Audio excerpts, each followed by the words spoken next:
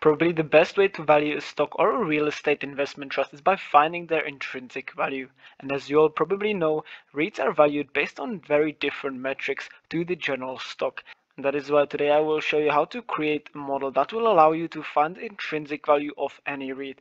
And this model is called the historical price to FFO model. Now the great thing about this model that I created in Google Sheets is that it's fully automatic. So let's say I want to find the intrinsic value of MPW. I will just plug in the ticker MPW, press enter, and all the metrics will show up, finding the intrinsic value really quickly. So you can see that the current price of MPW is sitting at $8 and the intrinsic value would be $14.39. I can do this with any other stock, say GTY.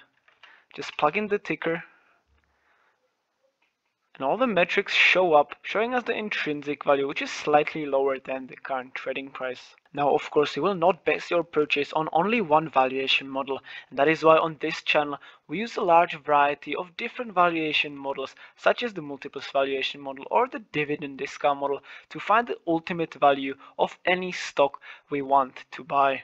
Now, if you find this interesting, make sure to like the video and subscribe, as in the very near future I will be creating other guides on how to create various fully automatic valuation methods such as these in Google Sheets. Or you can subscribe to my Patreon in the description and gain access to this fully automatic stock valuation sheet containing all these valuation methods, including the stock screener, the 9-pillar analysis, Graham's formula, discounted cash flow analysis model, and much more. But now let's jump to the actual creation of the historical price to FFO model. As we can see, I already have the whole outline prepared right here, and the first thing that I did is that I plugged in the ticker symbol of the company we want to be evaluating, MPW in this case, into a yellow box for nice visibility. I also merged the cells beneath the ticker symbol and used the Google Finance formula to get the name of the company we want to be evaluating, Medical Properties Trust in this case. Beneath that, I created a large screen portraying the name of the valuation method we'll be using, the historical price to FFO. I then merged all these cells and created a nice table where our historical price per share will go. I took the years from 2012 all the way to 2022 and to the current value. I then did the same with the historical FFO per share and the historical price to FFO. As you can see, the cells beneath are completely empty, and that's what we'll go over in this video. I also created a small space for our average price to FFO and a space where our intrinsic value will show up after we calculate it. And above that, I used again the Google Finance formula to calculate the current price of the stock we are evaluating. Now feel free to pause the video and copy this whole outline so that we can move to the next steps. Now that you have finished copying the outline, we can zoom out slightly and we will move to calculating the intrinsic value of the stock. As you can see, this is where our engine for the whole operation will be. Now, to get the price to FFO, we have to scrape data from various websites. In this case, we will scrape data from stockanalysis.com, and we will use this very formula to do it. I will leave this formula down in the description for you to copy.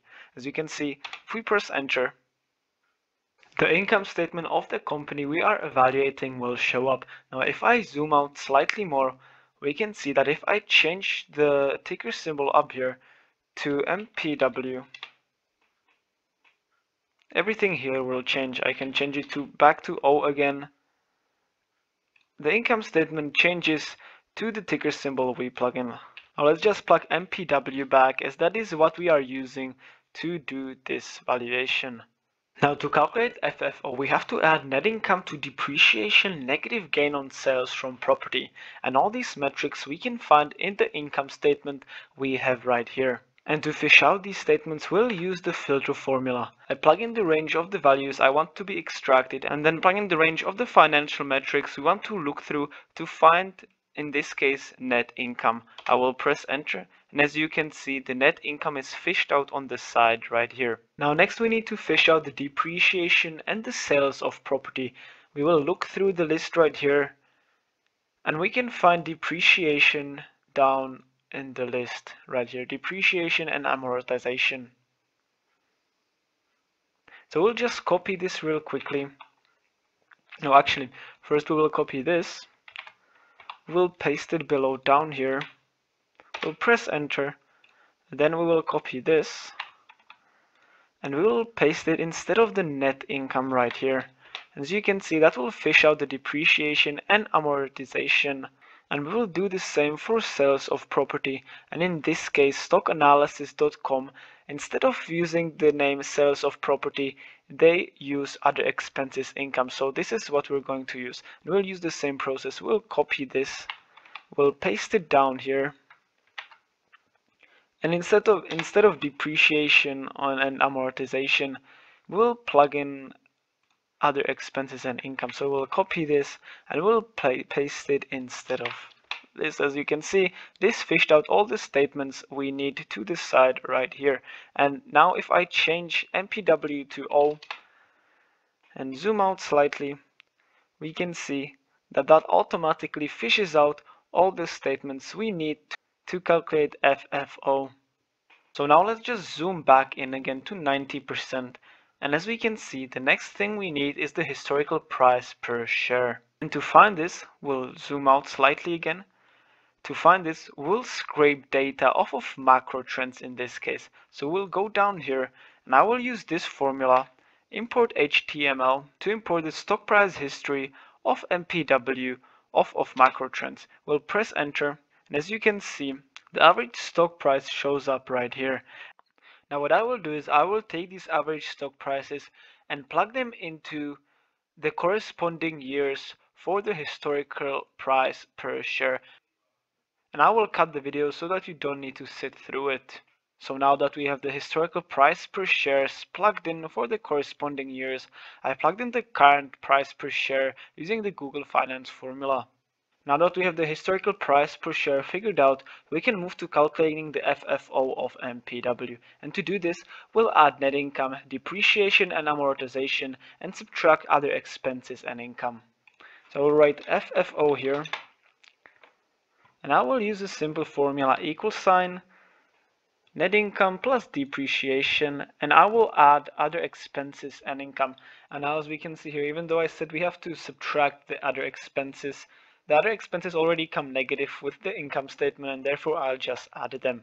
Now that we have this value FFO, we're just going to drag this along all the way to the year 2012, and we will get the FFO over the last 10 years.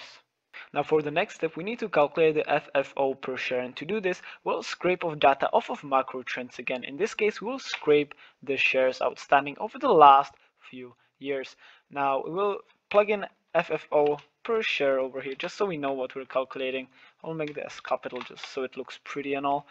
And to do this, we'll take the FFO and we'll divide by the shares outstanding for the corresponding year. Let's actually just plug in the years right here so that we are not confused. 2021, and we will take these two and we will drag them along right here.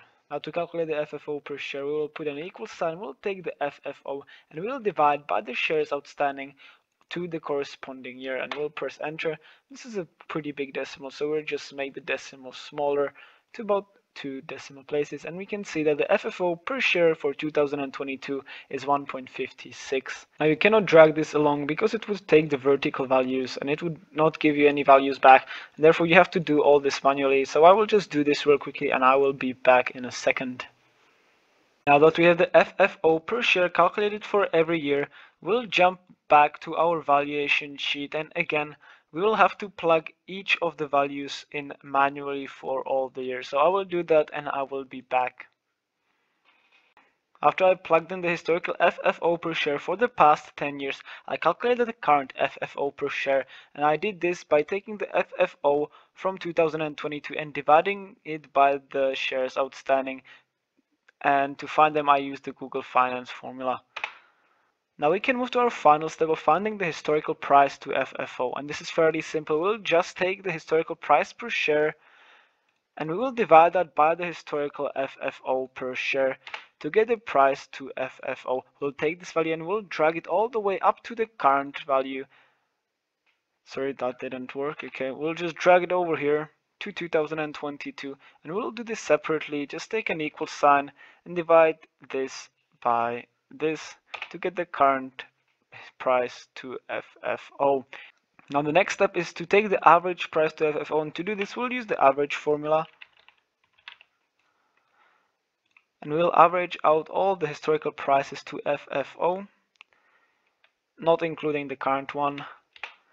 We can see that the average price to FFO is 9.55. Now to find the intrinsic value, we'll just take the average price to FFO and divide that by the current price to FFO. We'll put this into brackets and we'll multiply that by the current price. And this will give us an intrinsic value of $14.91. Now I will just quickly try to visualize the process of finding the intrinsic value. So if we take the average price to FFO and divide it by the current price to FFO, we get the value which indicates the difference between the average price to FFO and the current price to FFO. We then take this value and multiply by the current price to get an intrinsic value. Now if the current price to FFO is bigger than the average price to FFO, the intrinsic value would show up to be less than the current trading price. Now, as I promised at the beginning of the video, this process is fully automated. So now let's say we want to evaluate Reality Income Corp. So we'll plug in the ticker O. We will wait for the values to show up. As we can see, the intrinsic value pops right out to be $61.43, about $1 lower than the current trading price. Now one more thing we want to do is to add the graph portraying the historical price to FFO over time. So we'll grab this row, we'll press Ctrl and grab this row, we will press Insert and we will press Chart. This will give us a nice graph.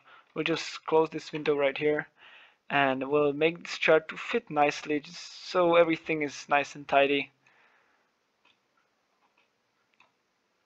We can also change the color of this chart, so we will double click, we'll press chart style and background color. I want this chart to be nice green. That's the whole model finished. Let me know which model you would like me to make a guide on next.